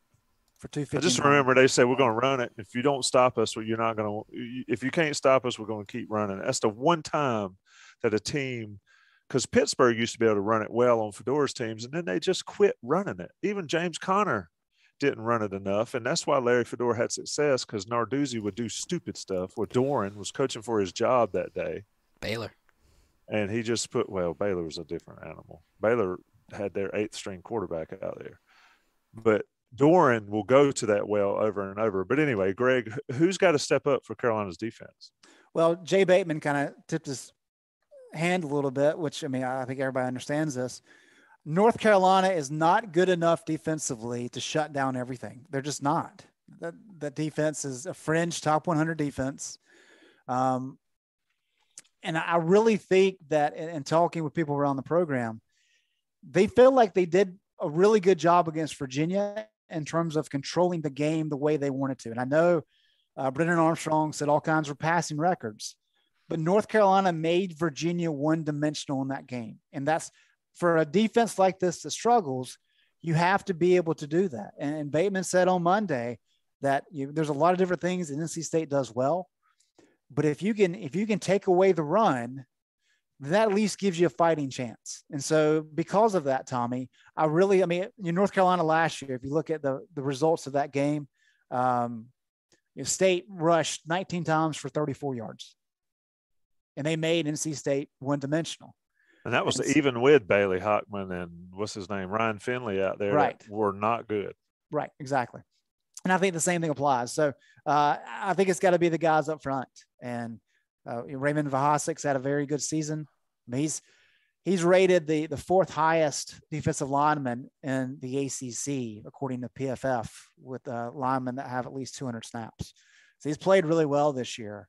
But then also you've got Miles Murphy. And we've seen Jay in recent weeks really kind of platoon up front, where you've seen Jaleel Taylor get some snaps. You've seen Kevin Hester come in and get some snaps along with Javari Ritzie. And I think that's going to be the key is keep the guys fresh, but really lean on them. And if you can slow State down, and as we talked about, State's not a team that runs the ball a lot effectively anyway. But if you can really limit what they can do on the ground and at least put Devin Leary in some obvious passing downs, I think that's your best chance to get off the field. They've had 2 games against ACC opponents where they averaged more than 4 yards a carry, Miami and Wake. And against Wake, they were at 4.1, and they only ran the ball 18 times. Like, they're just not. Lost both of them. Right. So that's interesting. Their best running attacks, they lost both those games. So I think it's very intriguing and very interesting to see, especially, how do you deal with Ekwonu, right? Normally Jay Bateman moves to Mon Fox both sides. Do you just leave him on the right tackle side the whole game? How do you just let other guys deal with him? How do you scheme up against that? Jason Staples has joined us. Let's see what he has to say. Jason, I don't know what kind of connection you got, but we'll try it out. Carolina's defense, what do they need to do to win this game Friday night against NC State, a team that has not run it but appears to have a pretty good running attack, but a quarterback that's been great, wideouts that have been solid. What's Bateman's angle here? Hey, guys. Big gulps, huh? All right. Well, sorry about that. Had some Wi-Fi issues when I actually arrived here. So as we get going on my end of things, I think defensively the biggest thing is as was already being said, as Greg said, you really want them to be one-dimensional. So you have to win up front to win this game. You have to limit them in the running game because that's where they've been able to get limited. Teams that have beaten them have been able to limit their running game, reasonably well, and have kept them from being two-dimensional. But the other big thing is, I think, really where they've hurt teams the most when they've won is with their big receivers winning downfield. And you really have to keep from letting those guys on the outside beat you. And that's where I think, especially with Duck in the lineup, you feel pretty good about those matchups against Emezi in particular. I mean, he's a guy, he's been around forever. But you're looking at 6'3" plus, big receiver that generally has a matchup advantage over cornerbacks, just size wise, and uses that size really well.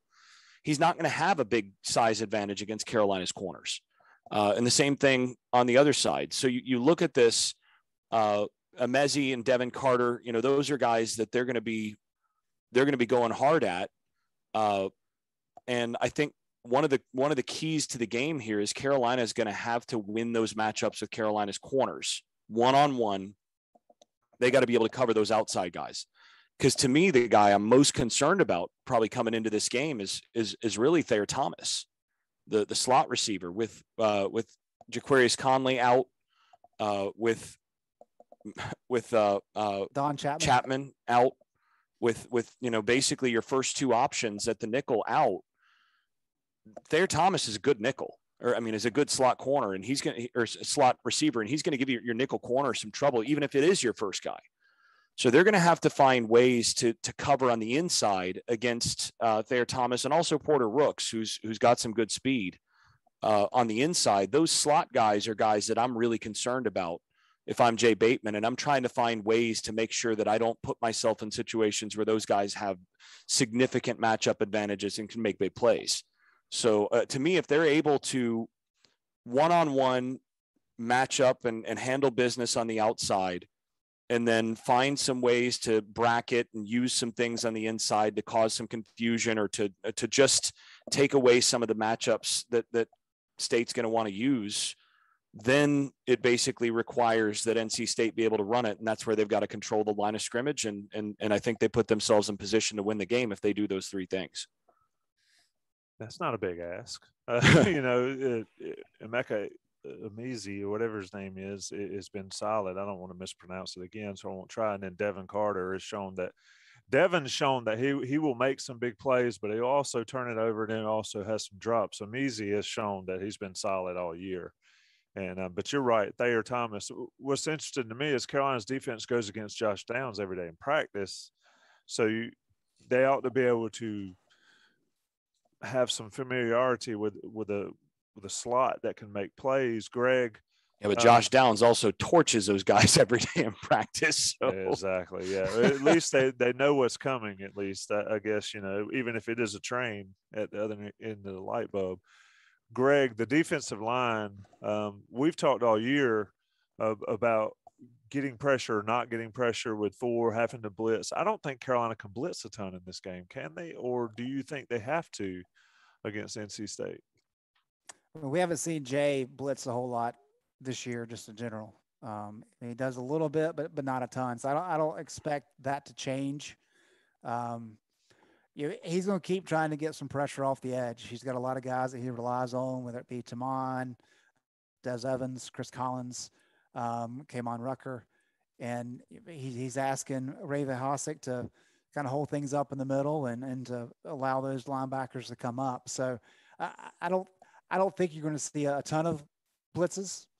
But it's one of those things too. If you're not getting any pressure whatsoever, you can't allow a guy like Devin Leary to sit back there and have all day to throw. We talk about these stats all the time, but Leary, when kept clean this year, he's completing 72% of his passes, 27 touchdowns, 4 interceptions. Under pressure, he's completing 44% of his passes, 4 touchdowns, 1 interception. And that's why that is one of the reasons that I actually think you might be surprised, Greg. I think you're going to see more pressure packages in this game than we've seen all year from Jay Bateman. What do you think that looks like?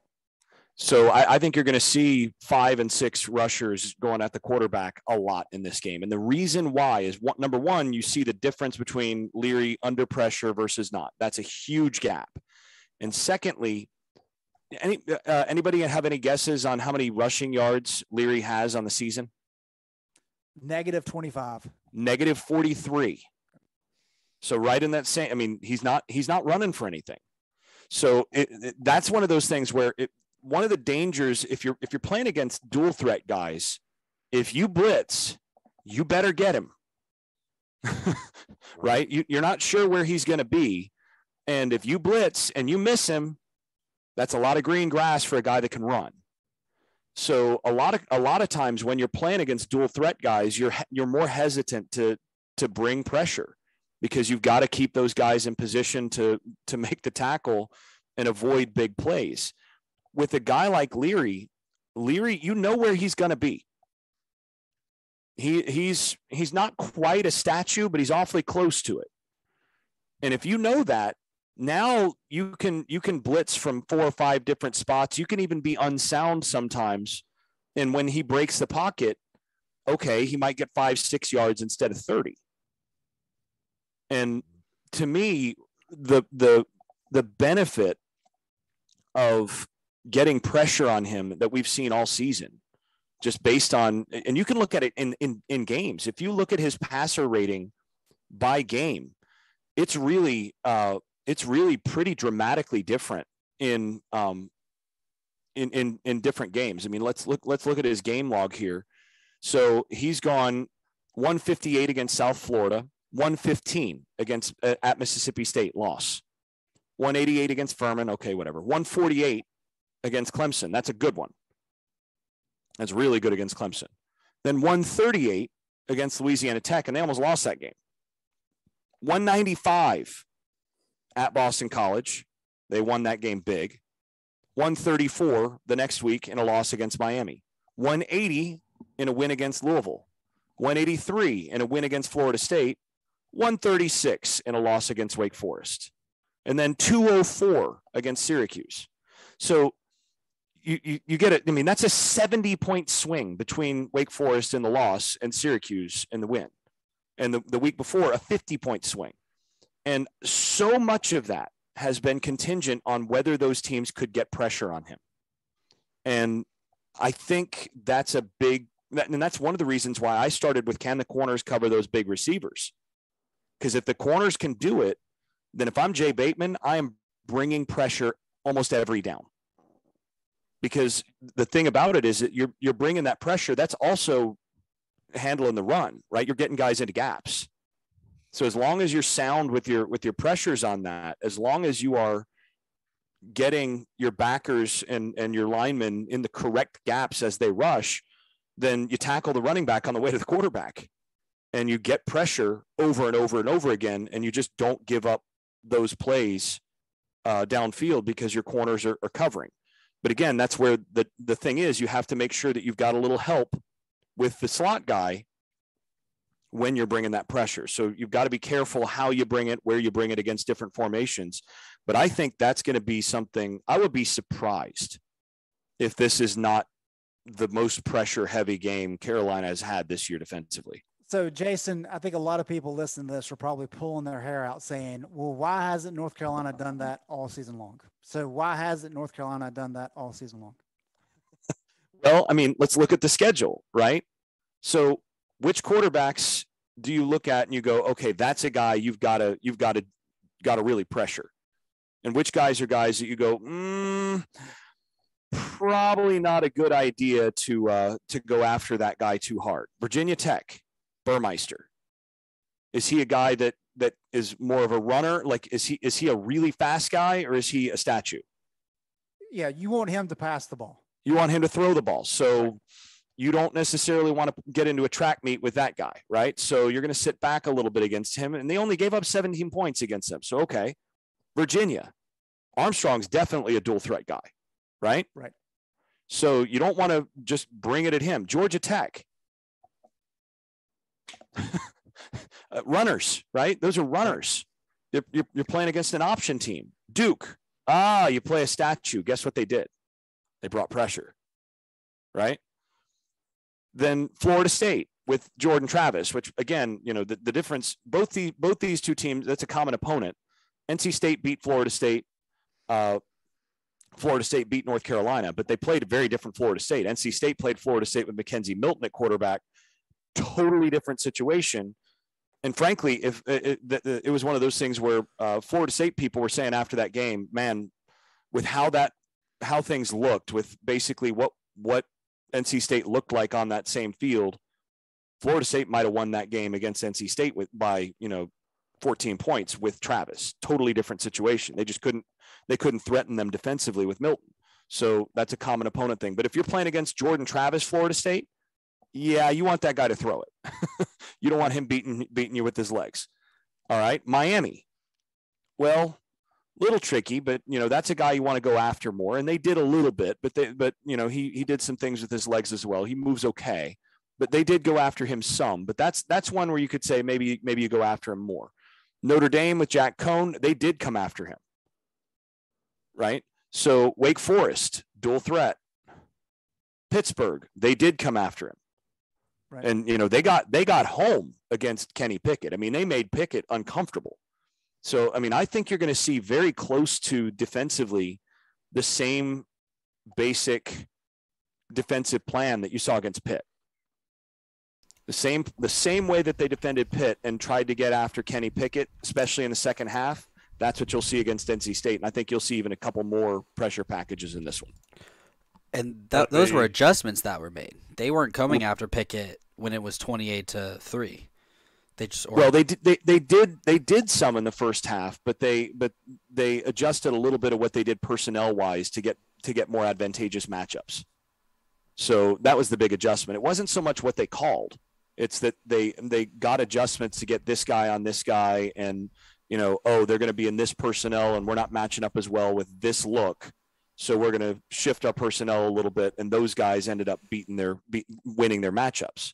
So that gets to kind of your question of, okay, well, they got a pretty good offensive tackle. What do you do there? Do you rotate? They'll find the best matchup and they'll stick with that.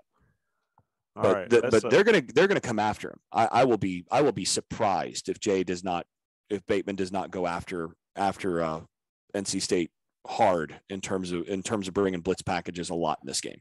You better watch person out of the backfield if they're going to do that. Penix and Thayer Thomas, like you mentioned. So that'll be an interesting chess match there. And Jason, your mic's kind of hot a little bit, but I can adjust it on the audio version. So let's switch over to Carolina's side of the ball. I guess if Sam Howell's playing, things are much different. And so, Greg, Carolina's approach offensively, whoever the quarterback may be, is it the same as it's been against NC State the last couple of years? State's pretty much – they've got better players and more experienced players on defense, but I think their defensive set's going to be pretty similar to what we've seen in the past 2 years, right? Yeah, and I really think this is a game where Phil Longo has talked a lot, especially the second half of the season, about really trying to utilize those quick hitters for Sam. I think the fact that he's banged up, and everybody knows that he's banged up. NC State's going to hit him as many times legally as they possibly can, and maybe a couple times illegally. And so the quicker you get the ball out of Sam's hands, especially early in the game, you can keep your quarterback upright. And I think that's the key component, provided that Sam is able to go. If he's not able to play, it's one of the better long cons that I've seen, right? He didn't practice at all last week, didn't play, didn't even dress out against Wofford. But yet they say that he's ready to go. So we'll have to see exactly how he is. But I do think that's got to be the approach. And then you lean on your run game some, try to have some success there. And then if you're able to kind of establish what you're wanting to do offensively, then you can set up some of those max protects that we've seen in recent weeks and take some shots down the field. I just don't think you want to put Sam in a situation where he's going to be potentially getting sacked a lot, because that puts him in some danger. And you don't want to have one of those young quarterbacks come in and try to win this game for you. And Jason, talking about getting hit, Howell's run the ball a ton this year, and it's been a gigantic part of Carolina's offense. You put him out there running, and it's going to be open season on number 7, right? Yeah, my concern actually is that when you're dealing with Howell that banged up, as much as they've depended on his legs this season, if he's not really ready to run and take some of those hits, you wonder. If they need somebody who can move and who can take those hits, is he actually then a liability is the concern. And that's what you just don't know until you know how healthy he is and how ready he is to take some of those hits. So, but he's going to take some shots. This is where you've got to have your offensive line coming in with pride and saying, we're just not going to let this guy do his thing. We're not going to let this defensive lineman get to our quarterback, and we're going to play at a higher level than we have so far this year. And so far this year, we haven't seen a whole lot of that, but it is a rivalry game, and it is a situation where you got your quarterback hurt back there. So, maybe that gets turned up, but I do have my big concern is really that they play a lot of zero technique from the nose tackle.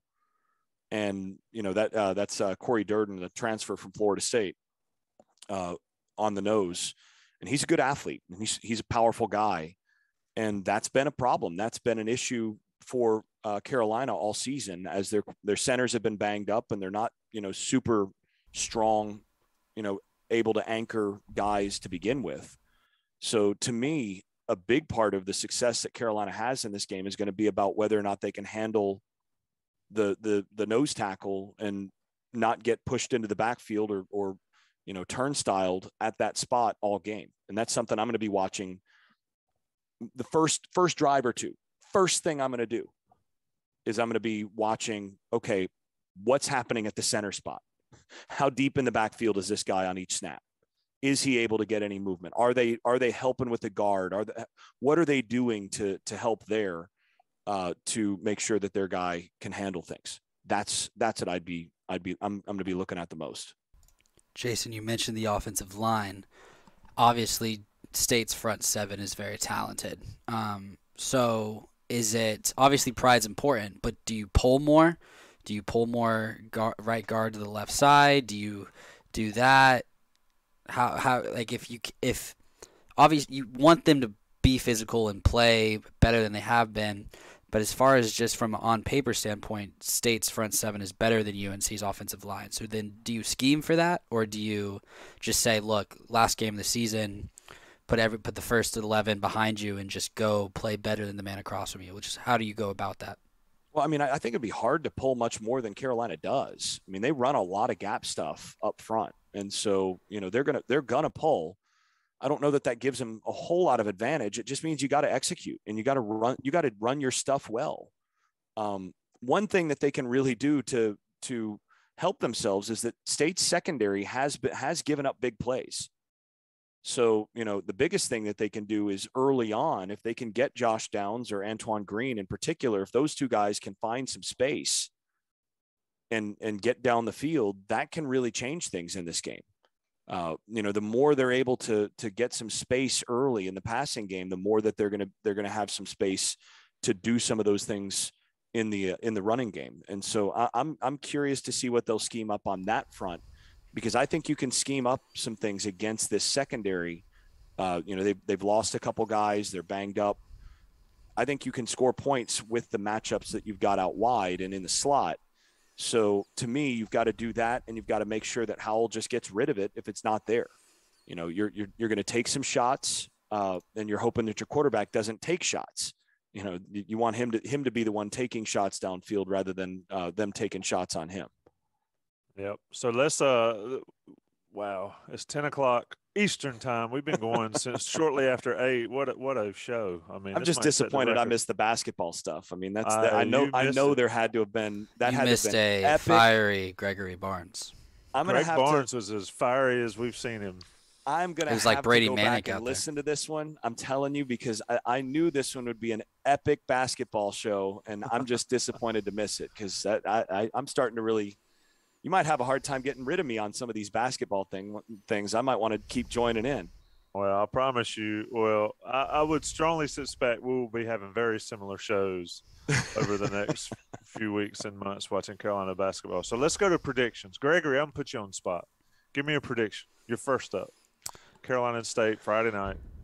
I've got first team to 40 winning this game, and I think it's Carolina 41-35.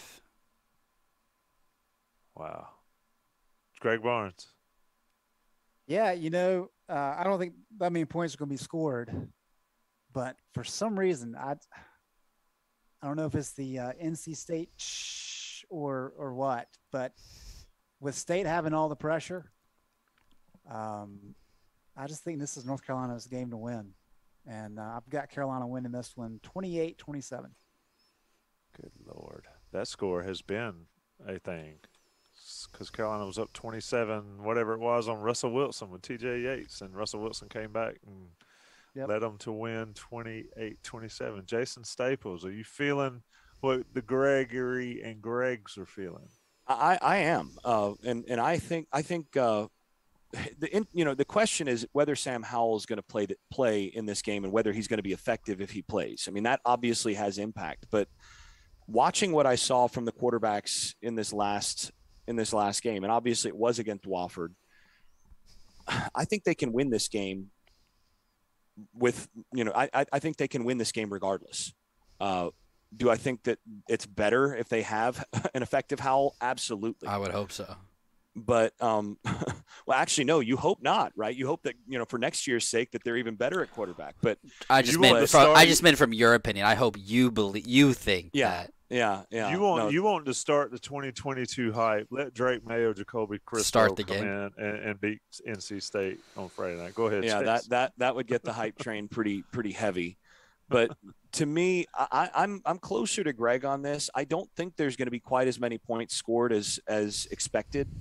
I watched them pretty closely just a couple weeks ago, 3 games ago when they played at Florida State, and they struggled to score 28 in that game, and that was with Florida State not being able to move the football with Milton at quarterback at all. Basically, I think that this is going to be closer to that, high 20s, to mid 30s area in terms of score. I think Carolina probably does win this. I think the fact that State has depended so much on being able to throw the football, and that they have a less mobile quarterback and big receivers who've been able to beat up on smaller corners. I think those matchups actually work out pretty well for a Carolina defense that I think is turning the corner.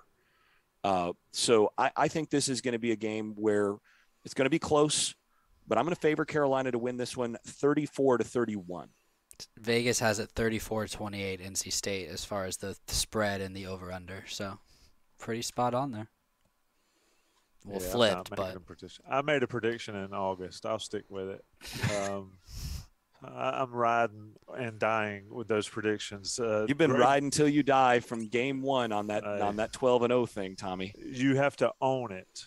The world is filled. The streets are filled with squirrels that couldn't make a decision. I made one, and I'm sticking with it. Is that a Clayton saying? No, man, that's like Aesop's fable or something. Maybe Socrates, I think.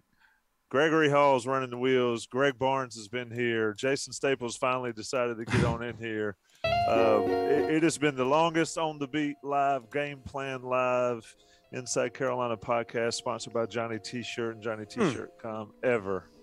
And I hope that the folks that stuck around to the end, it reminds me of the Guns N' Roses concert in Greensboro several years ago, a lot of years ago. It was 3 hours long, and we turned around and looked back, and at the end, there was like 30 people left. So appreciate it to the people that stuck around in this podcast. We'll be back next week at some point. Talk Carolina basketball, Carolina football, maybe a bowl game. Guys, I appreciate it. Johnny T-Shirt, they're always our friends. Boys, have a good, happy Thanksgiving.